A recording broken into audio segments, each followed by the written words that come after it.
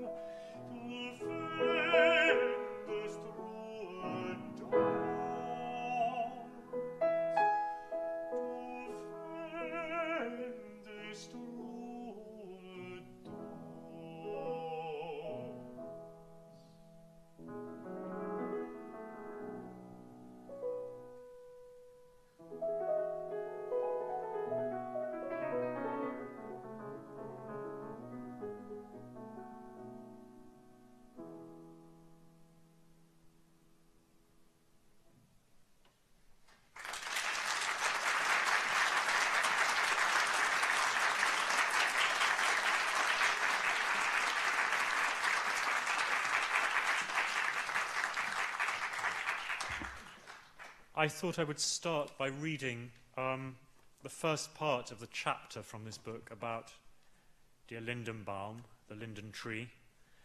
And the chapter starts with three little quotations.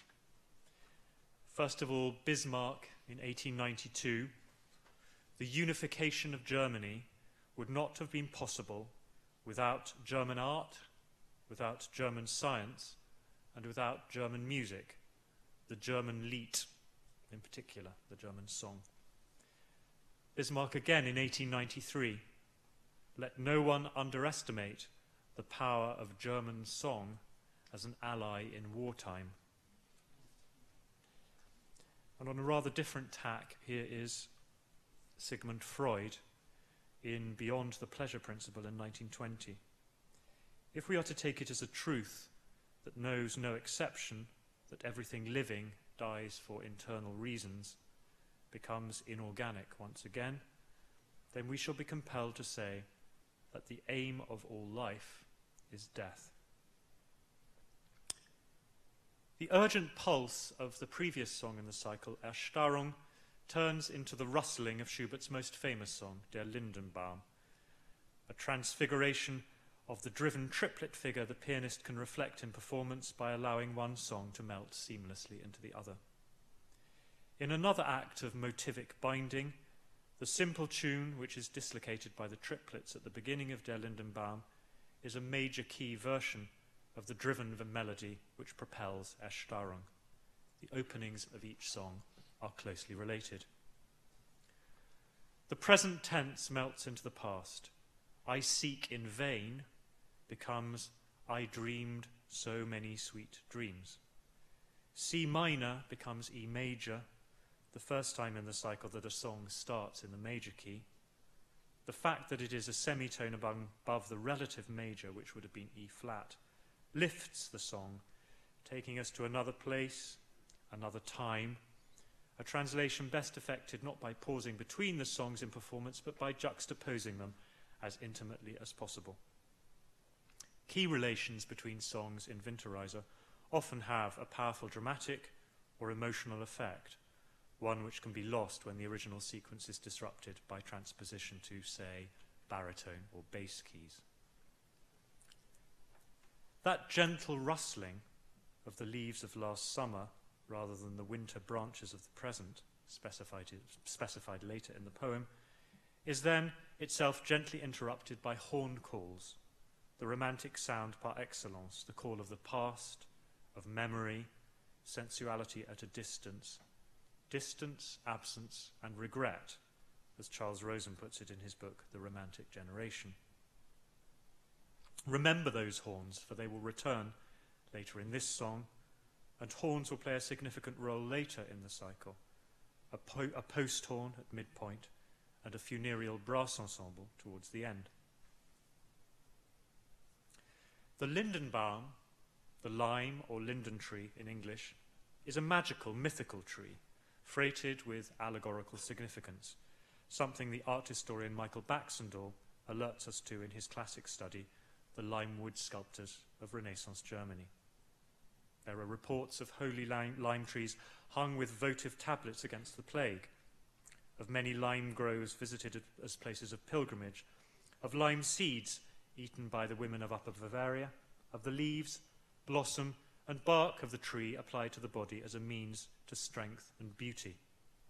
The lime did have, broadly speaking, festal associations. As Hieronymus Bock said in his herbarium, the Kräuterbuch in 1546, it was a tree to dance under. As far back as Homer, the linden had been a magical tree. In Ovid's Metamorphoses, the transformation of the old couple Baucis and Philemon into a lime tree and an oak, respectively, made it a symbol of female conjugal fidelity. The Lindenbaum is deeply embedded in European and more specifically in German culture.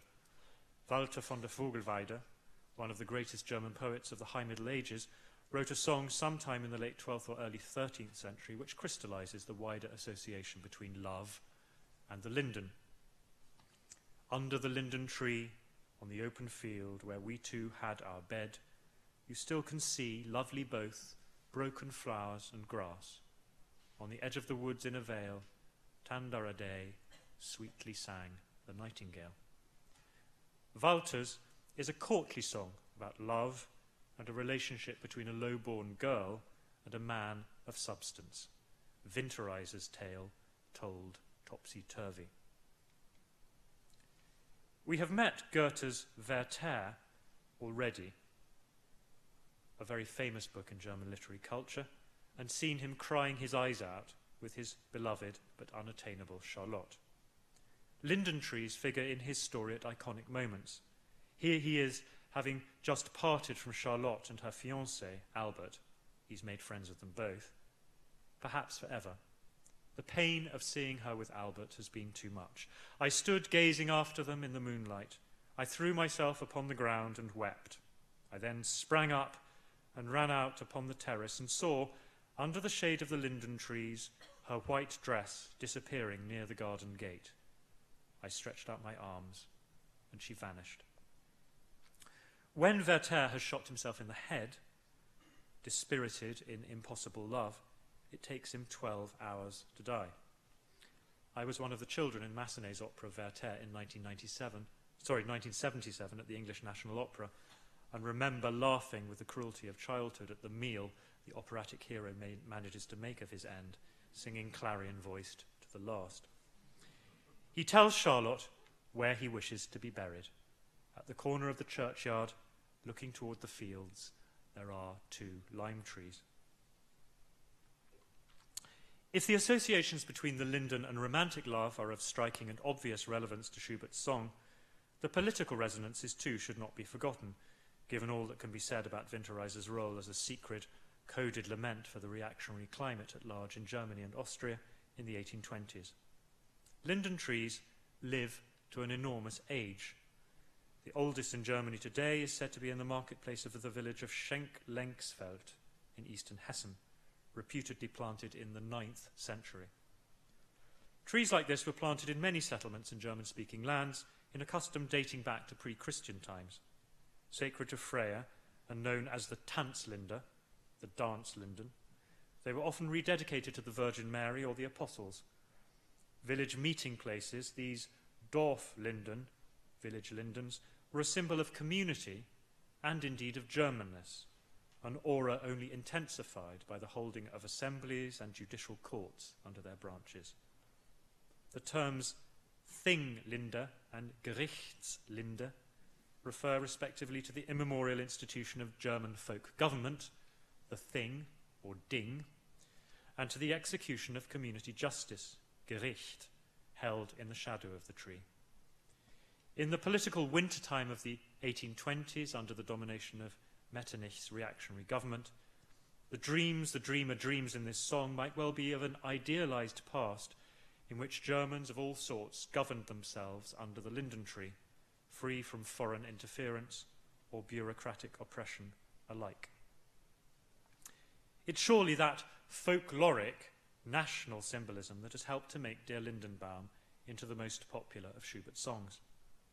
Not popular in the way his An die Musik and Die Forelle are, the songs of the concert hall, or Once Upon a Time, the drawing room, though Lindenbaum used to be taken out of context in recital more than any other song from the Schubert cycles, but as an outdoorsy, jovial, community singing or boy scouting sort of a song. The main tune itself is folk-like in its simplicity, firmly rooted in one major key, constructed from simple triads and scales. Müller's poem, Wilhelm Müller, the poet of Winterreise, is at one with this. What the great German poet Heinrich Heine wrote in a letter of 1826 to Müller, how pure, how transparent are your songs, they're just like folk songs, is especially true of Der Lindenbaum, a real Kunstlied im Volkston, an art song in the popular style.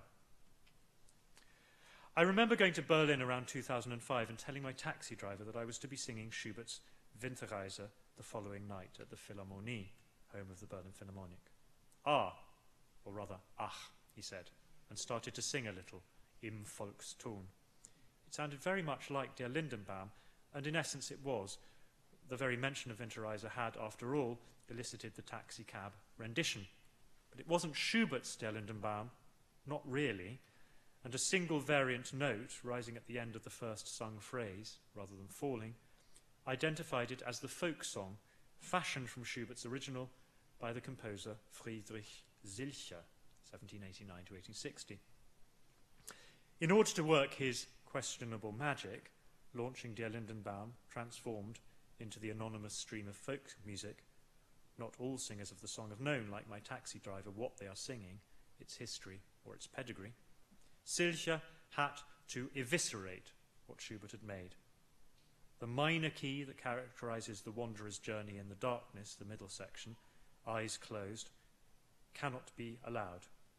Nor can the turbulent musical episode which evokes the wind blowing in his face and his hat being blown from his head, something that happened to me yesterday in Philadelphia. It all has to be much simpler. In Silcher's solo version for voice and piano or guitar, it's a strophic song with a basic chordal accompaniment, the same tune for each verse. That fabulous rustling in the piano has to go. The melodic line was altered in the direction of greater psychological uplift. You can hear the great leader, Mozart and operetta tenor Richard Tauber sing Silcher's version, Lederhosen and all, in a 1930 movie, Das lockende Ziel, The End of the Rainbow. It's on YouTube. Am Brunnen vor dem Tore, as it became known in true folk style, went on to become one of the most anthologized of German folk songs, to be sung a cappella, with unison voices or a mixed choir, or perhaps accompanied by guitar round a campfire. A songbook for secondary school and years 7 and 8 in primary school included an adaptation of Silcher's version. The book was compulsory teaching material for the Volksschulen of the Zurich canton in 1931. More often than not, however, the song would have been orally transmitted, with little variations in the melody according to the mood of the singer, and radical departures, no doubt, from Müller's folkish, popular or folky, but still artful text. Here's the beginning of a version recorded in Silesia in the early 1900s. By the well in front of the gate, there stands my beloved's house.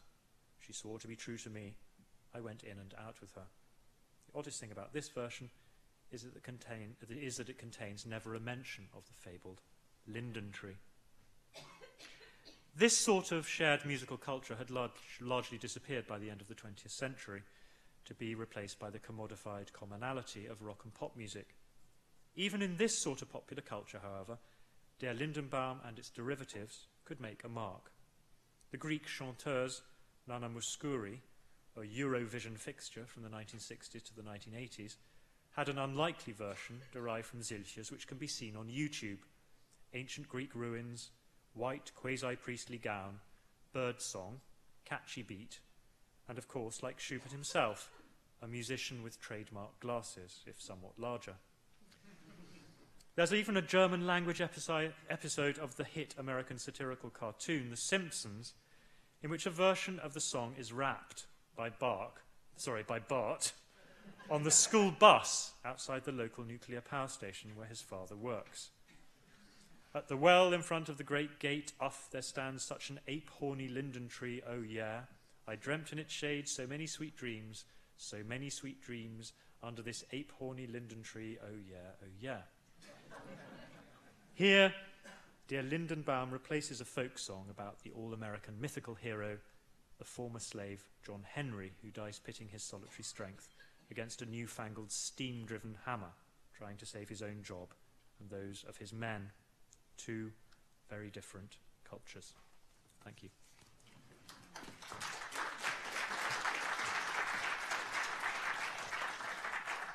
Well, very good evening, ladies and gentlemen. It's a tremendous honor for me to be here tonight, both collaborating with Mr. Bostridge and also being able to explore what I can sincerely say is a masterwork here of imaginative scholarship and a beautifully presented one at that. I've had a great time reading it over the last few nights and digesting some of it. And I can't wait to get stuck into some questions here. I mean, by way of beginning and breaking the ice, I think you ended with Bart Simpson's rap there, and I have to ask, how did you come across that particular source amid the haystack of sources that went into the Well, it's shameful because, you know, I did do some real research, but it was Wikipedia, so...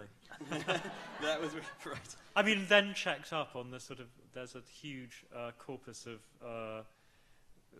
you know, Simpsons-related material online, a Simpsons archive, so I then went and checked it up. So this wasn't a chance happening on German television in a hotel room or No, anything? No, sadly not. I've never actually seen it, but I think I've read some of the script, the rest of the script on the Simpsons website, yeah. Right. Well, in any case, the sources for this book are myriad. It's what I would call a kaleidoscopic array of not just sources, but also the extent to which you delve into various academic disciplines without, I would ever say, making it in a fully academic work, in the sense. It's a work that's friendly to many readers, and we'll get into that. But just all I could fit on one page in my notebook today as I went through trying to identify all the disciplines that are touched on here. We have geohistory, meteorology, psychoanalysis, theoretical physics, sexuality, genetics, sociology, art history, military history, critical theory and economics, biography, and autobiography, in addition to the expected disciplines of languages, music theory, music history, and, of course, literary history, too.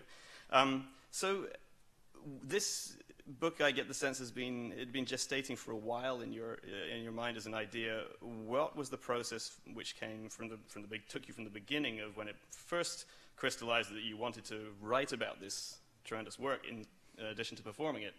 And how did you then allow that process to unfold? How much was research? How much was performance and reflection? I think the thing is, my origins are as an academic historian, and through all my 20s, that's what I was doing. I mean, first as an undergraduate, a graduate, and then a postgraduate, writing about witchcraft in the 17th and 18th centuries, than which nothing could be further apart. You know. And I was finishing that book that came out of my doctoral work as I became a singer. So I had this idea that I could carry on doing the two things. I'd been doing them in harness for a while. What I didn't realize was that finishing a book is a very different thing from starting a book.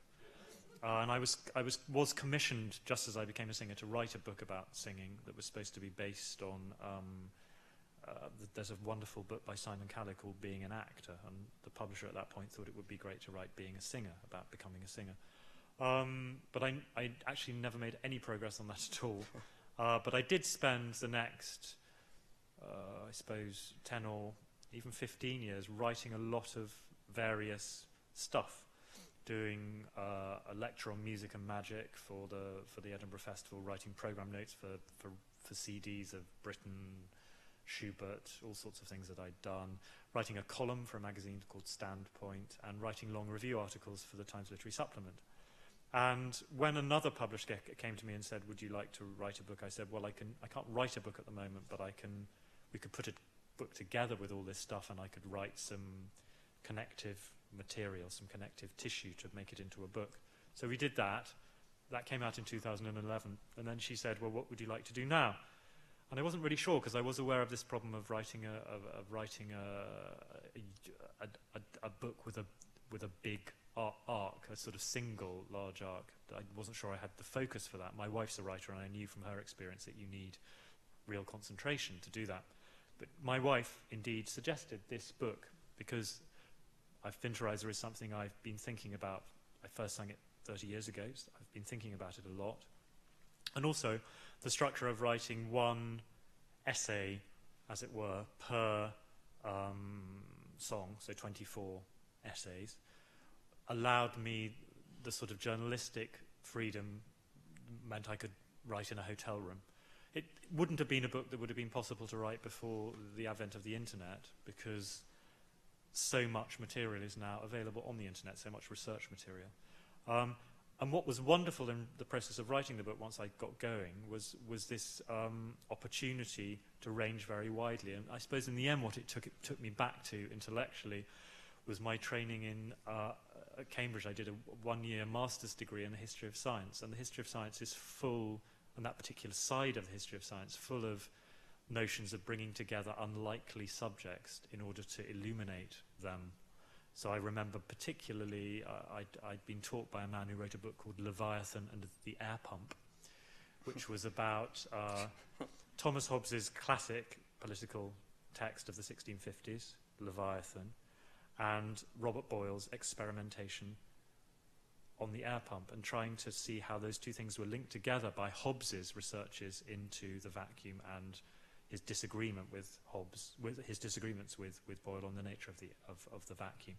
So it's all about bringing different things together. So in the song in Winterreise, where leaves are falling from a tree, it's about looking at nascent probability theory and the idea of the norm, the normal, which I think is so relevant to Winterreise, because one of the things that's always interested me is this guy normal, or is he everyman? Is he everyman normal, or is he a weirdo? Is he on the outside? I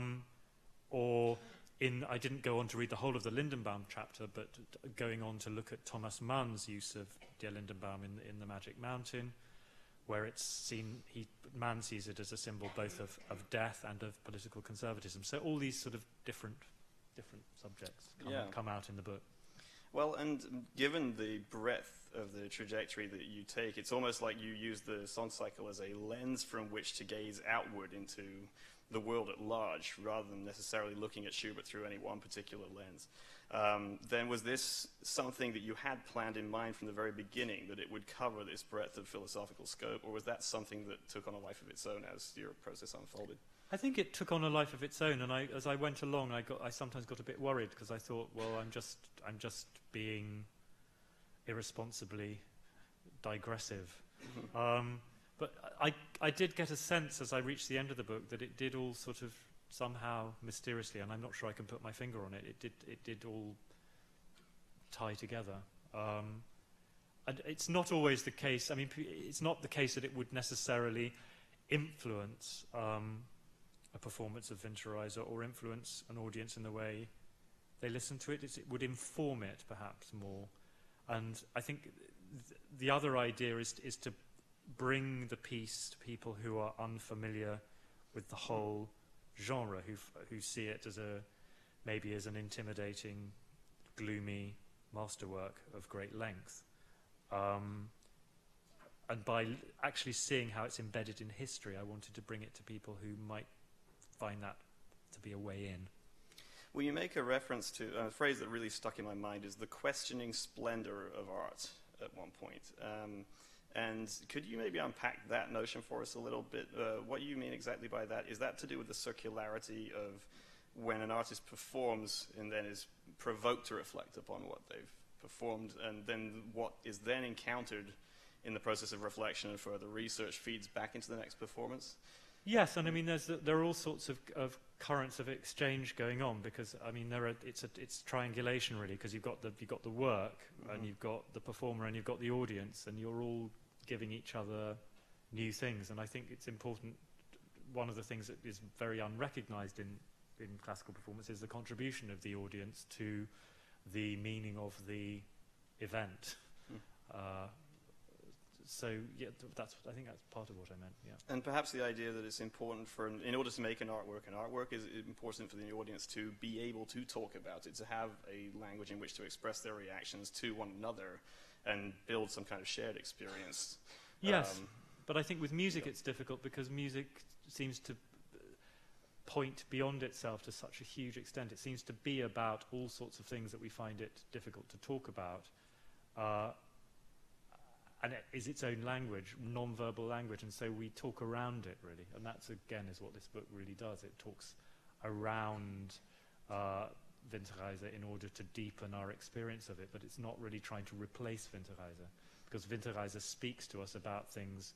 I'm not sure I mentioned this, and it's verging on the very pretentious, but when Winterreise says at the end of his tractate, what we can't talk about, we must be silent about. It's actually that's what art is for, really, to talk about those things, or to ventilate them. Well, and it's refreshing that you're not necessarily looking for concrete answers to interpreted questions in the music, whereas at the end, I mean, you end as open-endedly as the song cycle itself in a way.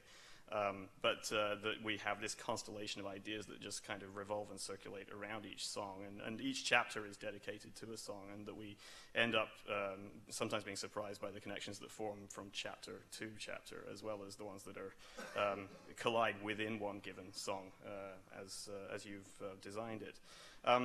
This work, from a musician's perspective now, this is an intimidating piece for both singers and pianists to take on. Toward the beginning of your introduction, you say one of the keys to having secured memorization and performance of this work is that you started very young. Yeah. So it's a second nature thing at this point. Beyond the concept of memorization, do you have advice for singers and pianists who are thinking about taking on this interpretive challenge and maybe intimidated by it either artistically or intellectually? One way to go about it might be starting with doing it in, I mean, it's very practical advice, starting by doing it in sections. And one of the interesting things about the piece is it was the first 12 songs were the original piece. Schubert found 12 poems by Wilhelm Müller called Die Winterreise in an almanac and set them straight away to music. And only later on did he discover that Müller had rather annoyingly set 12 more, he had created 12 more poems and also broken apart the 12-poem structure that he'd originally created. And Schubert had to make the decision whether to go back and break apart his 12-song structure or actually just pick out the ones he hadn't set and compose them higgledy-piggledy. And that's, in the end, what he did. And I think he did it and made a virtue of it because it then became something much more modern and fractured and less narratively driven. So I'd say break it up, yeah. Mm-hmm. Okay, well, that's wonderful. And at this point, I would love to open to the floor for questions. I'd like to ask anyone who has a question to raise their hand and keep it raised until someone with a microphone reaches you, at which point then please speak into the microphone.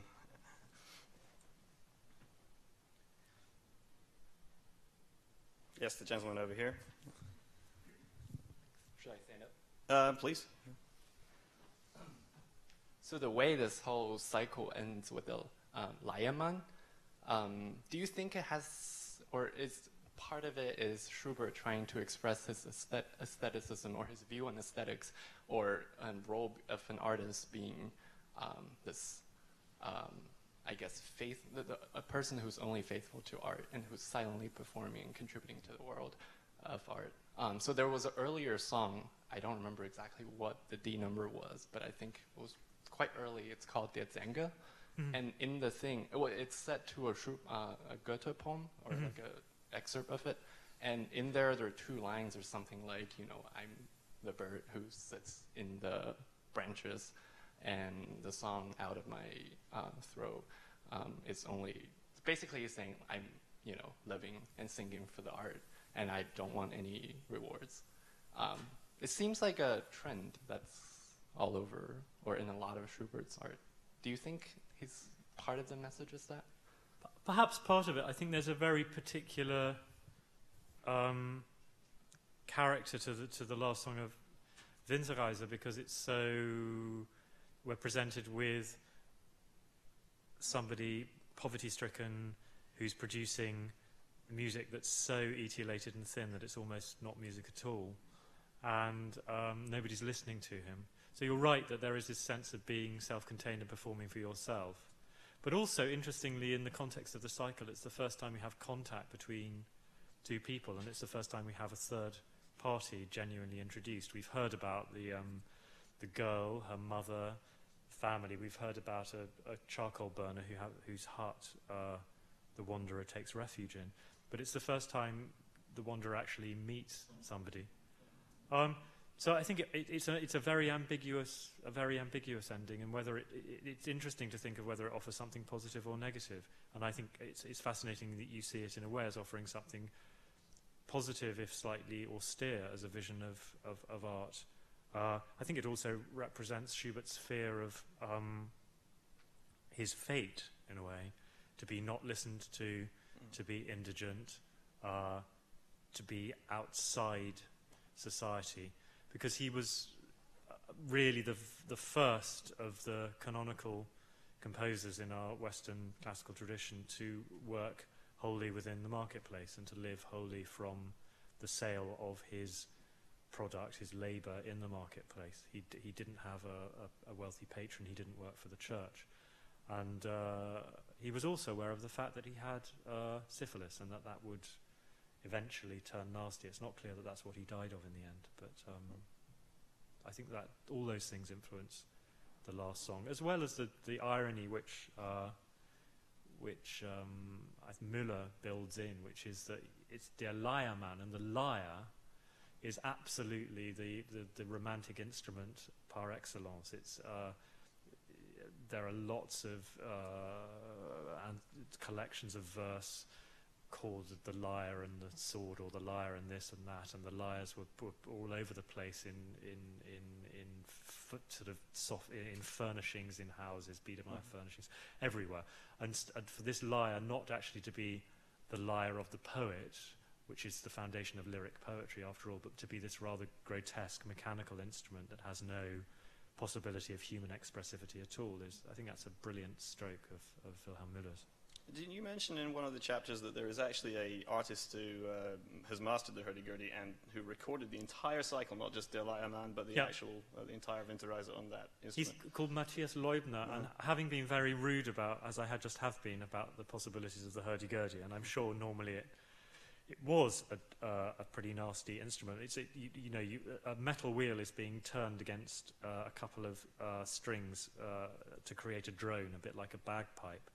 And then the player presses keys so that a tune can be played against this drone. So there's no possibility really of inflecting it in any vocal way, or it would seem so. But actually, there is this wonderful recording of the whole piece on a hurdy-gurdy, and it's a little bit wearing to listen to for a very long time.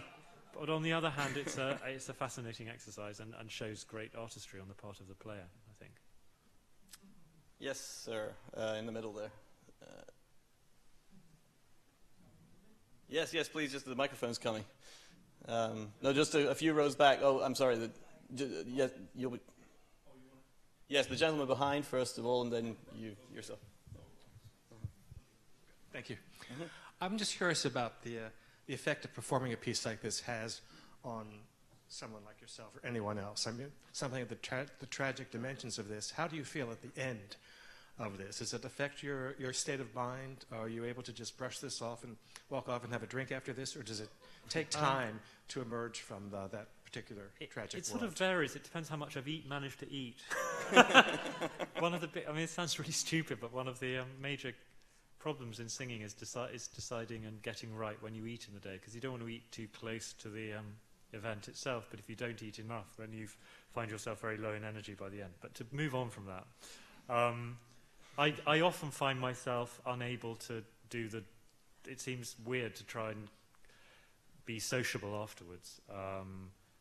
There are occasions where I've tried to go out to dinner with friends afterwards and I've just been sitting there and unable to speak. Or the whole thing of the green room after a concert in somewhere like in London, the Wigmore Hall is the main venue for Lieder recitals, and there's a tradition of people coming back and greeting you afterwards. And after a Winterreise, it's a bit of a effort to do that. It sounds very pretentious, but it just really you just feel it's understandable. knocked out really by it. And it happened to me the other day as well, singing it I did a performance in the Barbican Hall in London, big concert hall, and because of this book I'd agreed to do a Q&A afterwards with the audience, and as soon as I went on stage to do it, I knew that for me it was a very peculiar thing to have done, and I sort of wished I hadn't done it. And I think the audience liked it because they like to hear about how it works, but it's I don't know how the audience feel wrung out after it as well, I think. Perhaps. True. Yes. You share that. Thank you. Yes, please, pass that. I was wondering whether you could touch on the use of the appoggiatura in Schubert's songs. I have heard it in the Schöne Müllerin, but I was wondering whether it was ever applied to the Winterreise. I think there are lots of appoggiaturas, and they're often written in this old-fashioned way, which we have to correct. But there's a lot of that sort of aching melodic dislocation. Yeah. Mm-hmm. Yes, ma'am, over here. Hello, I saw that you were going to perform Winterreise at the Armory in New York. Is that right? Gosh, I can't. I'm performing at the Armory. Maybe I'm performing Winterreise. I had a feeling that I was performing. I'm on a tour in April where I've got two programs. I've got Winterreise and I've got a program with other stuff, and I'm not sure which one I'm doing. But maybe it's the Winterreise, if you say so. Yes, okay, sir, in the middle toward the back there.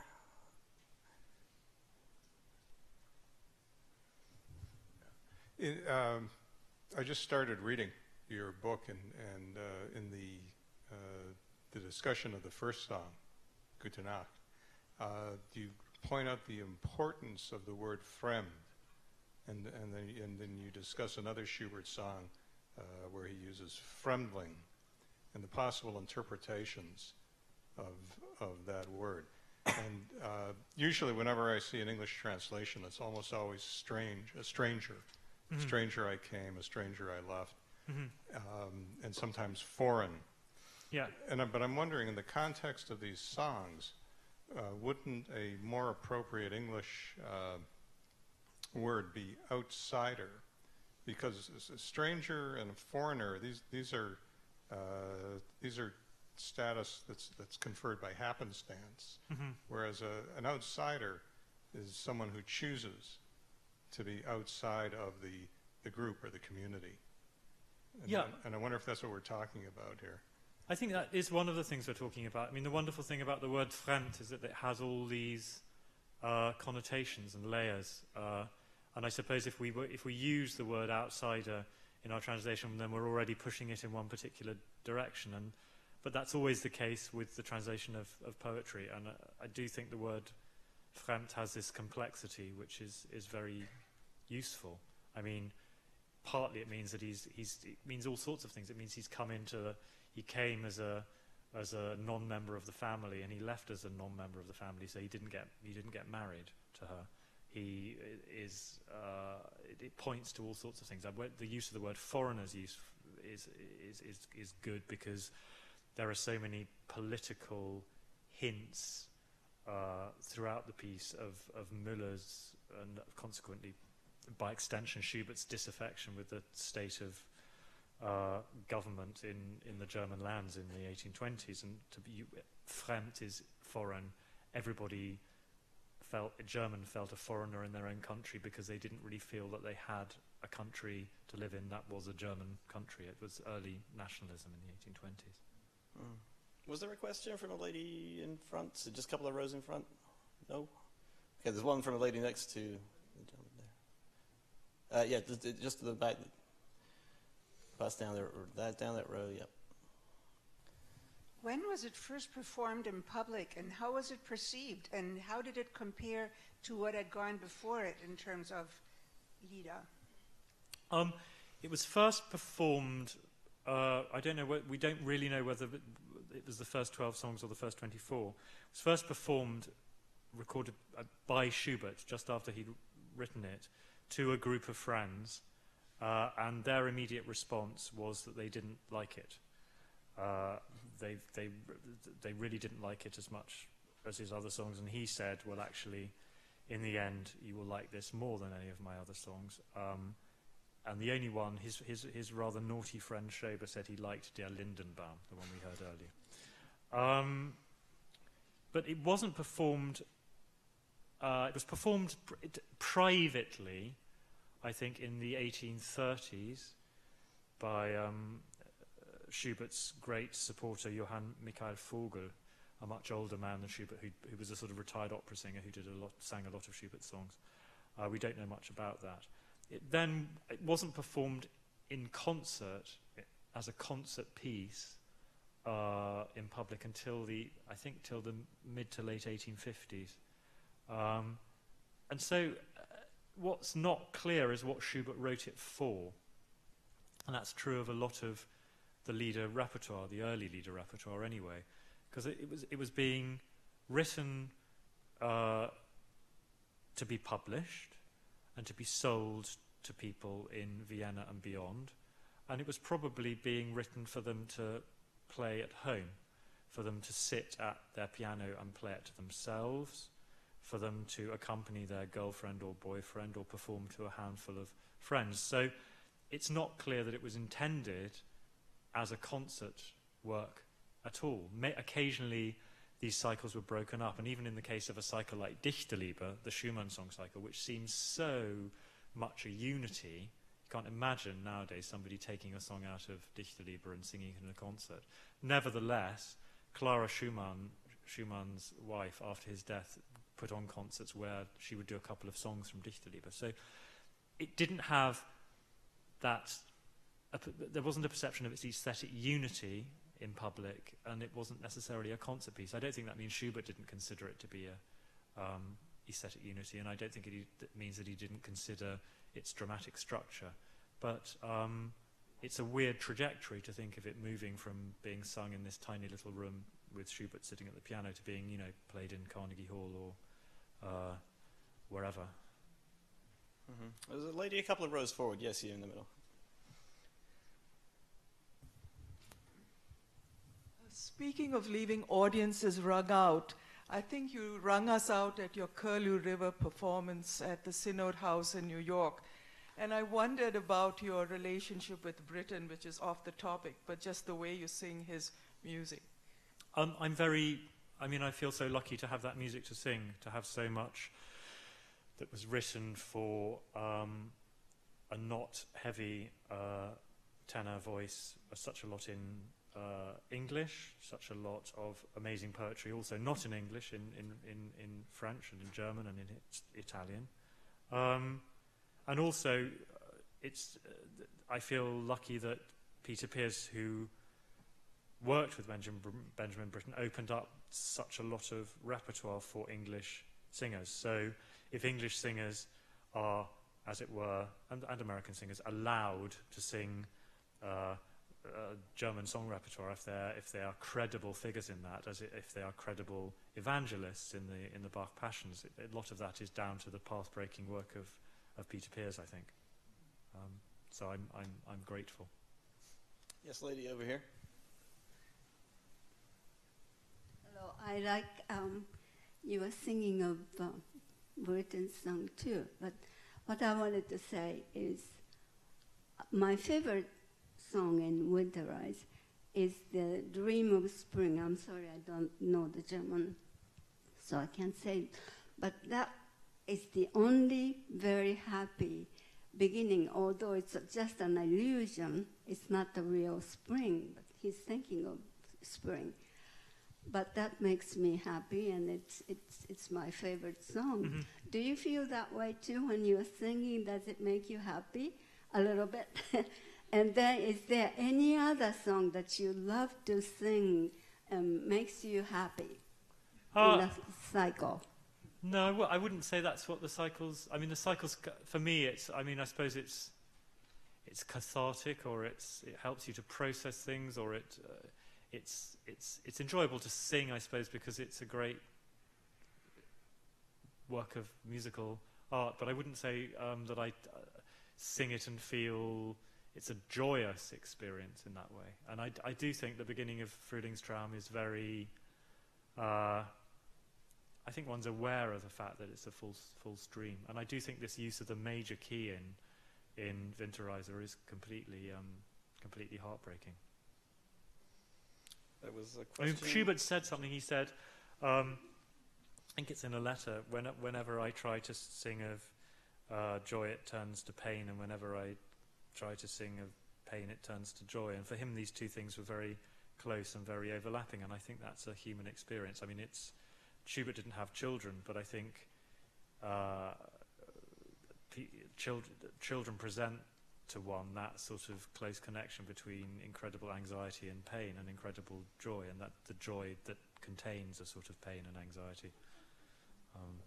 It's a bit different from Winterreise, but I'm just going back to Britain. I wanted to say one more thing, which is that also it's wonderful that I mean, Britten is the composer who continues to write in this tradition. After 1945, not hardly any very good composers composed piano-accompanied song, and Britten has composed masterpieces of piano-accompanied song, and precisely, I think, because he was such a wonderful interpreter of this tradition.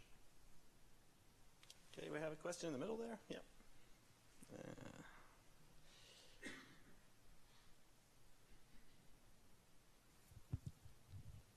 Forgive me, I don't have the benefit yet of your book. But if one looks at the poetic and dramatic arc of the cycle, it seems to me that Lindenbaum has a different character, somewhat different character than the rest of the cycle. The beginning of Spring Dream, of course, also has that. But I was wondering, what particular role within the cycle as a whole do you find Lindenbaum as a perhaps different experience than the other songs? Gosh. I think it's about... It is a lyrical moment, and there aren't... It comes between a sort of scurrying, urgent moment and a keening moment. And those sorts of lyrical moments are rare in the cycle.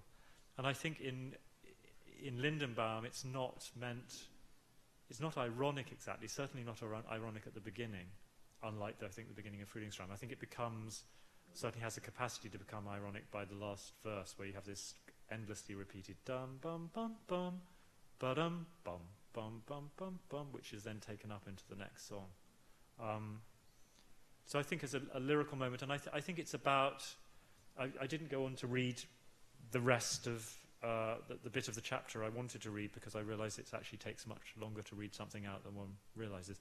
But Thomas Mann saw Lindenbaum as being about death, and that the tree is, as it were, calling him back to lie down on the snow and go to sleep and never wake up. And I'm sure that's there in the poem, but I think there's also a much more obvious level in which it's about the false call of memory, and how one has to move on and leave the past behind, so that when the tree rustles and says, "Here you will find peace," what it's saying is, come back and live in the past, and the wanderer won't allow himself to do that, which is a positive thing, I suppose. We have time for one more question. Yes, sir, toward the back there.